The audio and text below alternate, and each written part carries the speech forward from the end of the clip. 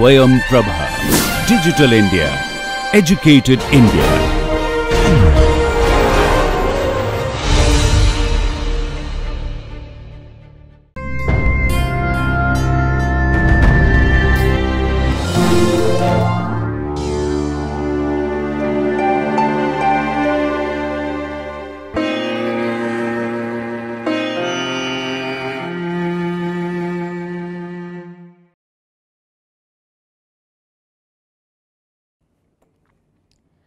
Hello friends, today we will be talking on lateral wall of nose. I am Dr. Daksha Dikshit, Professor of Anatomy from Jawaharlal Nehru Medical College, KLE Academy of Higher Education and Research, Belagavi. We will look into a case scenario. A 25-year-old female presented with a complaint of frontal headache and thick purulent discharge from the nose since the past 2 days. The headache typically starts on waking, gradually increases and reaches a peak by midday and then starts subsiding. The clinical diagnosis was of frontal sinusitis. We will be discussing the lateral wall of nose under these following headings: introduction, nasal cavity, roof, floor, medial and lateral walls, lateral wall, composition, parts and features, the concha, metastasis and openings, blood supply, that is arterial supply and venous drainage, the lymphatic drainage, nerve supply and finally the applied anatomy. Introduction. The nasal cavity is part of the upper respiratory tract. The olfactory epithelium around the roof is what carries the sense of smell or the olfactory sensations. The mucosa lines the inner surface of the nasal cavity.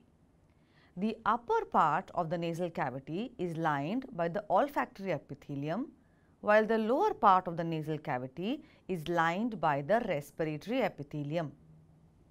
The nasal cavity begins at the nostrils or the anterior nares and ends at the posterior nares, also called as the choanae, where it communicates with the nasopharynx.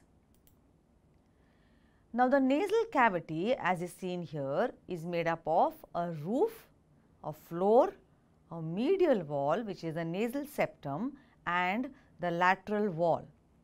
The picture here shows you the nasal cavity. This superior end is the roof, the inferior end is the floor. This is the medial wall or the nasal septum, which in majority of us is deviated to either the right or the left side. And what we see here sloping downwards and laterally is a lateral wall of the nasal cavity. As is seen here, this lateral wall is further superimposed or strengthened by 3 curved bony projections, which are known as the nasal concha or the turbinates. Let us study the roof of the nasal cavity. The roof is formed in the central part by the ethmoid bone, that is the cribriform plate of ethmoid. Anterior sloping part is formed by the frontal bone and the nasal bone, while the posterior sloping part is contributed by the basisphenoid and the basiocciput. The same is seen here in this picture. This is the roof of the nasal cavity. It is formed anteriorly by the nasal bone and the frontal bone. The central part is formed by the cribriform plate of the ethmoid bone, while the posterior sloping part is formed by the basisphenoid and the basiocciput. Those are the structures forming the roof of the nasal cavity. The floor of the nasal cavity is nothing but the hard palate which separates the nasal cavity from the oral cavity, and it is formed anteriorly by the palatine process of maxilla bone and posteriorly by the horizontal plate of the palatine bone. The same is seen in this picture. This is the floor of the nasal cavity formed in the anterior 2/3 by the palatine process of maxilla, and in the posterior 1/3 it is formed by the horizontal plate of the palatine bone. Let us now see the medial wall or the nasal septum. The nasal septum is composed of two bones and two cartilages. The two bones are the perpendicular plate of ethmoid bone postero-superiorly and postero-inferiorly is the vomer. The two cartilages, the septal cartilage antero-inferiorly and the lower nasal cartilage further antero-inferiorly. This picture shows a schematic picture of the composition of the nasal septum. Postero-superiorly, we see the perpendicular plate of ethmoid bone. Postero-inferiorly is the midline vomer bone. Antero-inferiorly, we see the septal cartilage, and further anterior-inferiorly is the lower nasal cartilage. Thus, two bones and two cartilages comprise the nasal septum. The same is seen here in this picture. Postero-superiorly, perpendicular plate of ethmoid bone, postero-inferiorly vomer, and antero-inferiorly septal cartilage and the lower nasal cartilage. Let us revise these compositions with the help of another picture. This is a reverse image as compared to the previous one. So, here this is the anterior part and this is the posterior part. So, here postero-superiorly we see the perpendicular plate of ethmoid bone, postero-inferiorly is vomer, antero-inferiorly septal cartilage and the lower nasal cartilage. So, this is the nasal septum or the medial wall of the nasal cavity. The lateral wall has got three components: skeletal, cartilage and cuticular. The skeletal components are made up of the maxilla bone, the ethmoid, palatine bone, inferior nasal concha which is an independent bone, the lacrimal bone, nasal bone and the medial pterygoid plate. The cartilaginous component is formed by the lateral nasal cartilage. These are two cartilages, superior and inferior, and by 2 to 3 small alar cartilages. The cuticular part is fibrofatty tissue which is seen at the ala of the nose. Let us see these components. This picture shows us the bony, cartilaginous and cuticular components.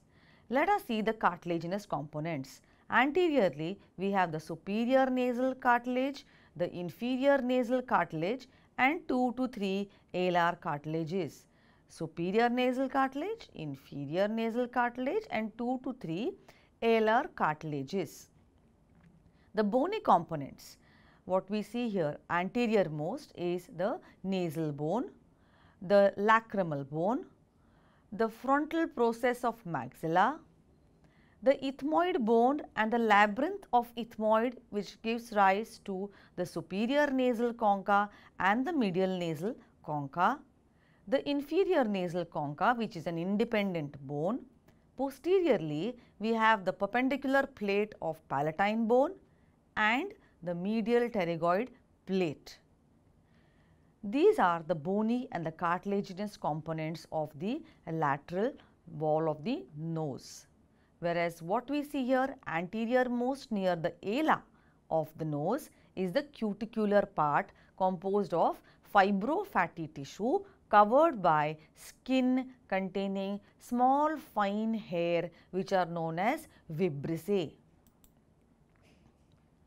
Another picture showing us the parts of the lateral wall of nose.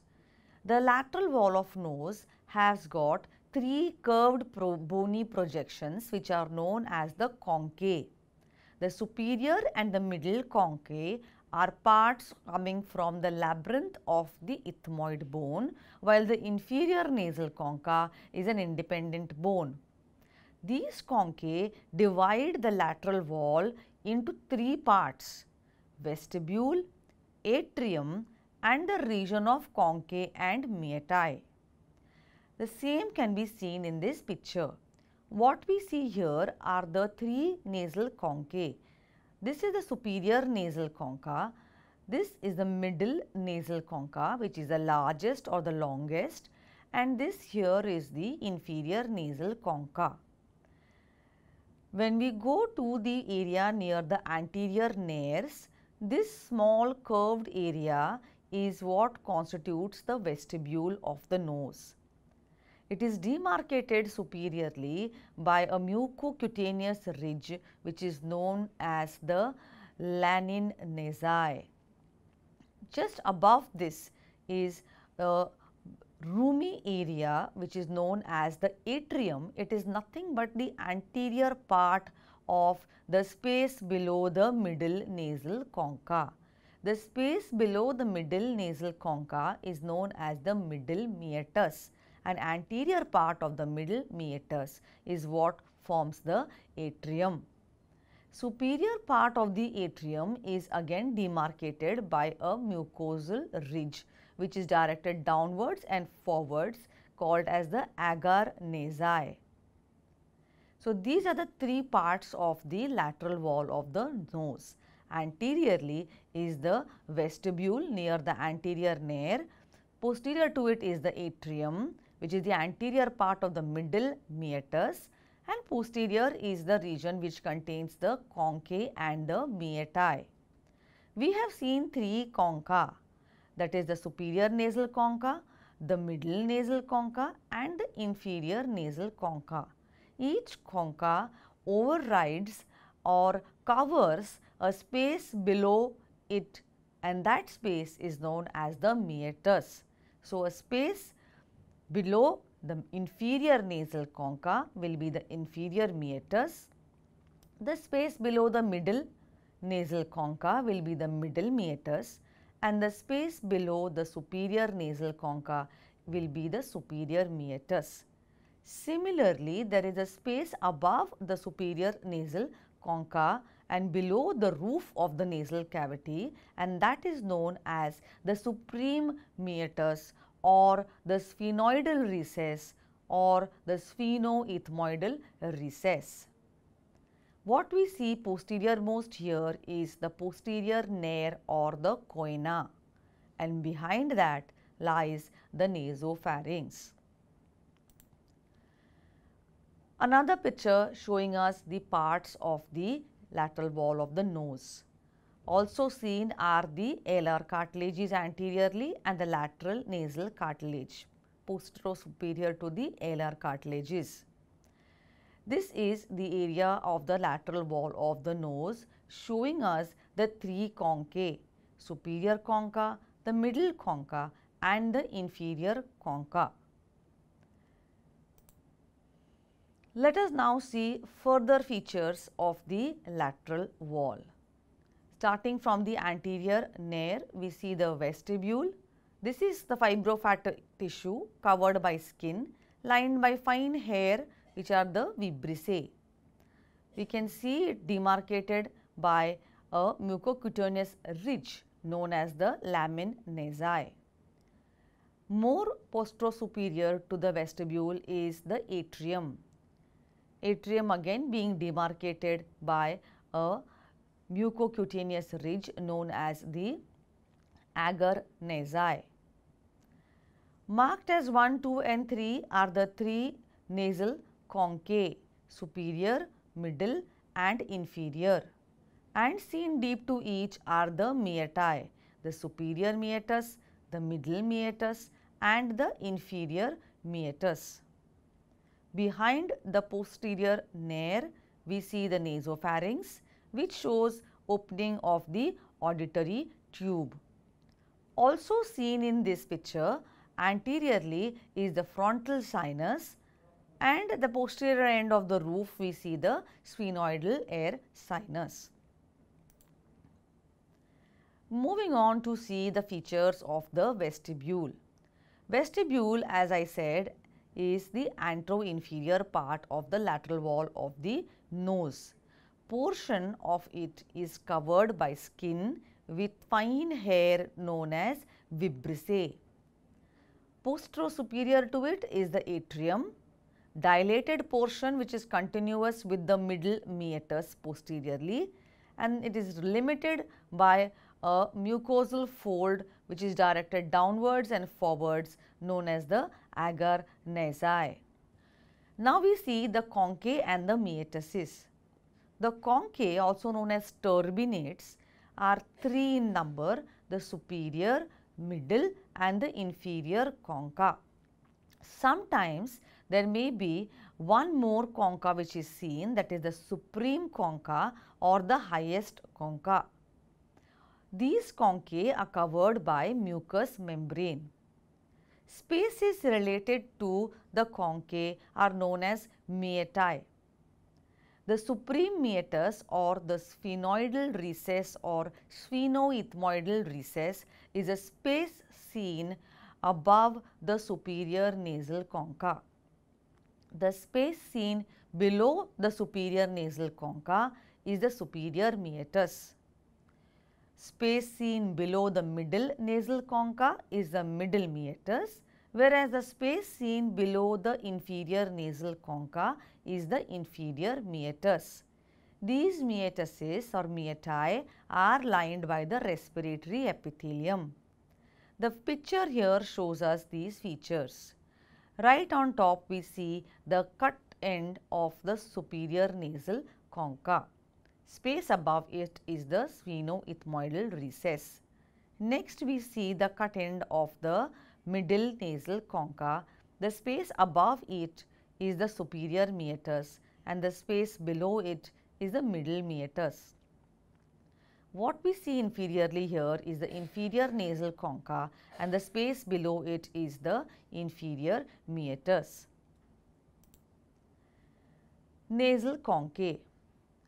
Concha bullosa. In 30% of individuals, the middle concha may be curved inferiorly or may be expanded by an enclosed air cell. Paradoxical turbinate. In 10% of individuals, the middle concha may have a concave medial surface. Agar nasal cells. The anterior ethmoid air cells that lie anterior to the ethmoid bulla are known as the agar nasal cells. The ethmoid bulla is nothing but a bony elevation or a bulge which is seen in the middle meatus, and this is due to the presence of the middle ethmoidal air sinuses. The functions of the conchae. They take part in warming and moistening the inspired air. They also decrease the force of the inspired air and regulate the flow of air through the nasal cavity. Let us now see the openings which are seen in these meatases or meatai. The sphenoethmoidal recess shows the opening of the sphenoidal air sinus. The superior meatus shows the openings of the posterior ethmoidal air sinuses. The middle meatus is the largest. Behind the middle concha, it shows presence of sphenopalatine foramen. It also shows presence of the ethmoidal bulla in the central area of the middle meatus. This ethmoidal bulla is due to the bulging of the middle ethmoidal air sinuses. The middle ethmoidal air sinuses open just above this bulla ethmoidalis. Below the bulla ethmoidalis, we see a semilunar hiatus or hiatus semilunaris. This is a crescent shaped groove which is seen between the bulla ethmoidalis which lies behind and above it and the uncinate process of the ethmoid bone which lies anterior and below it. This semilunar hiatus at its anterior end is expanded to form a funnel shaped structure which is called as the infundibulum. The anterior part of the hiatus semilunaris shows the opening of the frontal sinus via the infundibulum. Also, the anterior ethmoidal air sinuses open in the anterior part of the hiatus via the infundibulum. The posterior part of the hiatus semilunaris shows the opening of the maxillary sinus. The inferior meatus shows the opening of the nasolacrimal duct. The picture here shows us the presence of the three conchae, that is the superior nasal concus, the middle nasal concus and the inferior nasal concha. Also seen are the spaces, the sphenoethmoidal recess, the middle meatus, the superior meatus, middle meatus and the inferior meatus. So, this picture shows us all the three conchae and the four spaces related to these conchae. Let us see a better picture to understand the various openings which are seen in these meatai. This is the superior nasal concha. Above that is the sphenoethmoidal recess showing one opening, and that is the opening of the sphenoidal air sinus. Below the superior nasal concha is the superior meatus which shows one opening of the posterior ethmoidal sinus. The middle nasal concha, below it is seen the large space, that is the middle meatus, in the center showing a bulging which is the bulla ethmoidalis.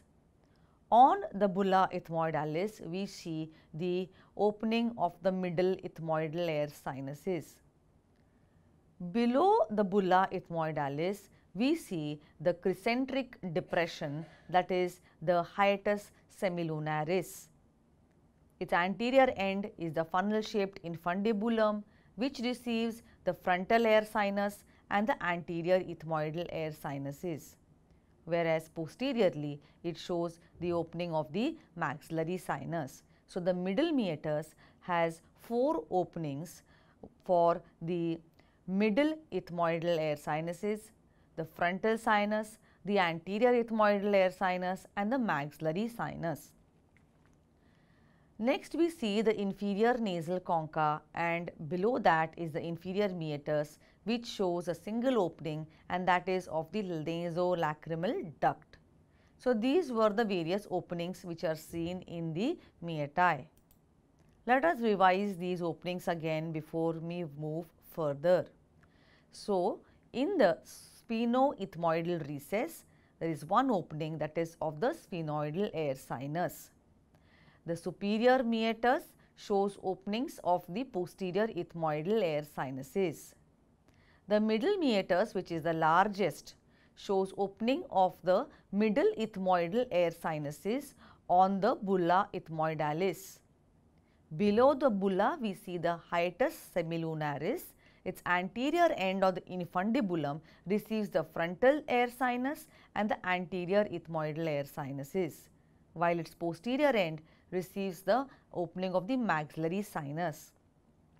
The inferior meatus shows a single opening, and that is of the nasolacrimal duct. So, these were the various openings seen in the meatai. Let us now go on to see the arterial supply of the lateral wall of the nose. To study the arterial supply, we can divide the lateral wall of the nose into four quadrants with the help of one vertical line and a horizontal line. These quadrants would then be the antero-superior quadrant, the antero-inferior quadrant, the postero-superior quadrant and the postero-inferior quadrant. As is seen in this diagram, the anterosuperior quadrant is supplied by the anterior ethmoidal artery, which is a branch from the ophthalmic artery. Also, some part is supplied by the posterior ethmoidal artery and the branches coming from the facial artery. The antero-inferior quadrant is majorly supplied by the branches coming from the facial artery, which is a branch of external carotid artery, and also from branches that come from the greater palatine artery, which is a branch of the maxillary artery. The posterior-superior quadrant is supplied by the sphenopalatine artery, which is a branch of the maxillary artery, whereas the posterior-inferior quadrant is supplied by branches coming from the greater palatine artery. We have another picture to again summarize the arterial supply of the lateral wall of nose. The anterosuperior quadrant supplied by the anterior ethmoidal artery, antero-inferior quadrant supplied by branches coming from the facial artery, that is alar branches of the facial artery, and also a few branches coming from the greater palatine artery. Postero-superiorly it is supplied by the sphenopalatine artery, and postero-inferiorly it is supplied by the greater palatine artery. That is the arterial supply of the lateral wall of nose. Let us now see the venous drainage of the lateral wall of nose. This can be divided into three areas as the anterior part, intermediate part and the posterior part.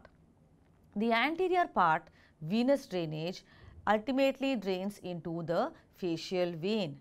The intermediate part is drained into the pterygoid plexus of veins, whereas the posterior part drains into the pharyngeal plexus of veins. The same is seen in this picture as a schematic view. The anterior part, venous drainage draining into the facial vein, the intermediate area draining into the pterygoid plexus of veins.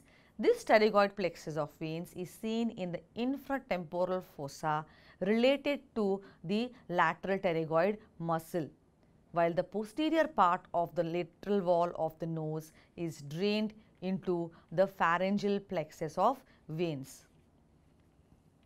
Let us now see the lymphatic drainage of the lateral wall of nose. We can study this as the drainage from the anterior part and the posterior part.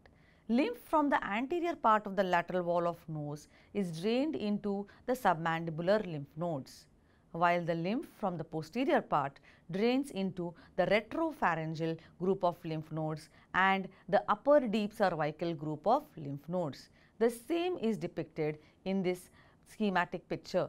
Lymph from the anterior part draining into the submandibular lymph nodes, whereas lymph from the posterior part draining into the retropharyngeal and the upper deep cervical group of lymph nodes. Let us see the nerve supply of the lateral wall of nose. Again here we can divide the lateral wall into four quadrants. The anterosuperior quadrant is supplied by the anterior ethmoidal nerve, which is a branch coming from the ophthalmic division of trigeminal nerve. The antero-inferior quadrant is supplied by the anterior superior alveolar nerve, which is a branch of the maxillary division of trigeminal nerve. The posterior-superior quadrant, the sensations are carried by the posterior superior lateral nasal nerve, which is a branch coming from the pterygopalatine ganglion, which is coming through the maxillary division of trigeminal nerve, whereas the posterior-inferior quadrant is supplied by the greater palatine branch of the pterygopalatine ganglion coming via the maxillary division of the trigeminal nerve. Let us see another picture showing the nerve supply. The special sensations carried here are seen along the roof of the nasal cavity, carried by the olfactory nerve endings. These carry the sensations of smell, the special sensations of smell carried by fibers or rootlets of the olfactory nerve, which are seen along the roof of the nasal cavity. The remaining part of the lateral wall can be divided into 4 quadrants. Sensations from the antero-superior quadrant carried by the anterior ethmoidal nerve. Those from the antero-inferior quadrant are carried by the anterior superior alveolar nerve, near the tip also by the lateral nasal or the external nasal nerve. Posterior-superior quadrant, sensations carried by the posterior superior lateral nasal nerve, and the posterior-inferior quadrant, sensations carried by the greater palatine nerve. Now we go on to study the applied anatomy aspects of the lateral wall of nose. Examination of the nasal cavity. This is done by inserting a speculum through the anterior nares or the external nares, or by means of a mirror which is held in the pharynx. Next is sinusitis, which is inflammation of the paranasal air sinuses, also giving rise to increased production of watery mucus which discharges through the nasal cavity. Next is the allergic rhinitis, also known as common cold, which is due to inflammation of the mucous membrane of the nasal cavity and the paranasal sinuses. Gives rise to thick mucus coming out from the nasal cavity, purulent whitish discharge from the nasal cavity. Also, inflammation of the mucosa can give rise to blocked nose and rhinorrhea. Nose bleed or epistaxis. This occurs due to nose picking. We have seen that the nasal cavity has got a rich blood supply, the vessels just being lying underneath the mucous membrane. So, nose picking can give rise to bleeding from the nose. Next would be the foreign bodies in the nose, which are commonly seen in small children who will be introducing the foreign bodies into the nasal cavity. Anosmia or loss of the sensations of smell. It occurs due to severe injuries involving the anterior cranial fossa and causing damage to the olfactory bulb or the olfactory nerve endings. Next we see the fractures of the anterior cranial fossa, which may involve the meninges, and in that case there would be cerebrospinal rhinorrhea, where CSF or the cerebrospinal fluid would be draining or leaking through the nasal cavity. There could be spread of infection to the anterior cranial fossa through the cribriform plate of ethmoid or the nasal cavity. Infection can spread to the lacrimal fossa through the nasolacrimal duct. It may spread to the nasopharynx or the retropharyngeal soft tissues. Infection from the nose may spread to the middle ear cavity through the auditory tube, and it may also spread to the pharynx as well as the larynx.